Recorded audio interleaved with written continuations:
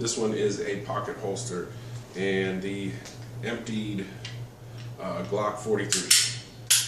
So this one is designed for the Glock 43. It is the Desantis Superfly, and it's like a two-piece system, two ways to be able to carry it in your pocket. First way is without the additional flap.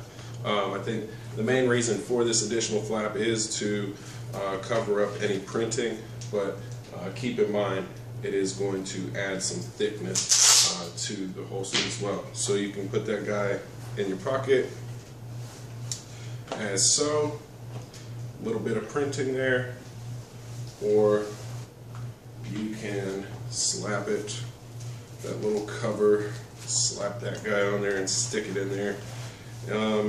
Either way, there's different ways to carry. I also am wearing, just for demonstration, a inside the waistband. This is actually below the waistband holster. Got another video on that, check it out, because I really do like this holster and this option to carry too. So versus that, and this is unloaded, I would never recommend reholstering a loaded firearm with either holster or, still in your pants or in your pocket, accidental firing. So, you do have that option, but we're going over this one today. So, with this, there is some great pocket carry holsters on the market. You do have to consider that pocket isn't necessarily the best way to carry, but sometimes it can be more comfortable, or might be an easier option for you to conceal. This is a Glock 43 9mm. That isn't necessarily a small pistol. It is made for concealment, a good sized pistol, but there's smaller options. 4.9, like a Kel-Tec PF9, a little bit thinner, smaller frame. But I'm saying pretty much, there's smaller options like 380s and smaller calibers that would make a much better option for a pocket carry. If you are considering this guy sits in the pants as so. These pants aren't necessarily too tight or too loose, just kind of normal pants I would usually wear. When you have this size pistol and this type of holster in your pocket, it's big, it's bulky, it's there.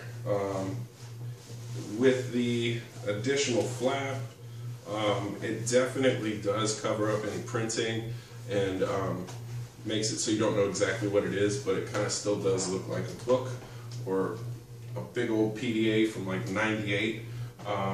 So you got to consider that, guys. Even with baggy pants, I got baggy pants, I can show you, same thing, it's still going to print just as much, and same thing with shorts. So, you can kind of see the printing. It's kind of awkward. It looks like you have something big in your pocket. So, a lot of people might not notice, but if you know what you're looking for, somebody's gonna point you out probably. So that is an option. The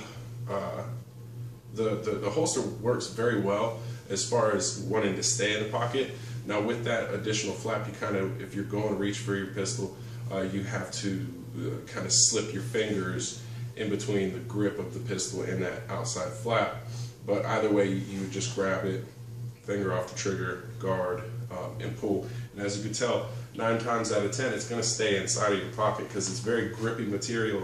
It's pulling my pocket out as I pull the holster out. So it does want to stay in the pocket both ways. You have your flap, and then without the flap, I think the flap does help with that, but consider that's added thickness too.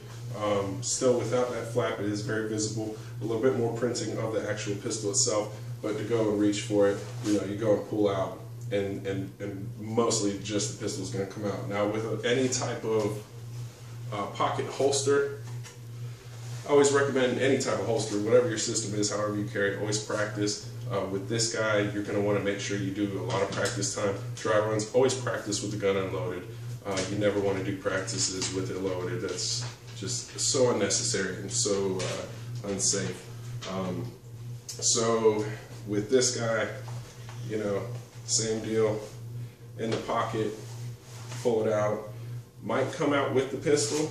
I've kind of been trying to get it to do that so I can show you. But if it does come out, be ready. Look at your pistol when you pull it out, because you can just throw that guy on the ground and you're in action. So it is a cool holster.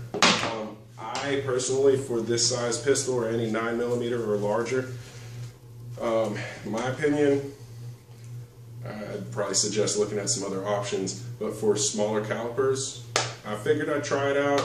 I don't like it, but for a smaller caliber, awesome holster. Very grippy texture. It wants to grab everything.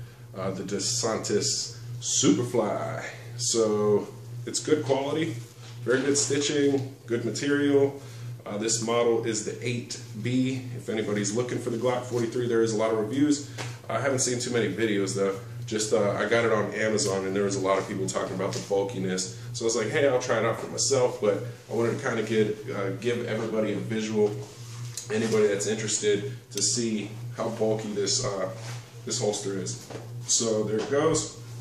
And appreciate you guys checking it out. And like, subscribe, share, comment, all that good stuff. Thank you so much, guys.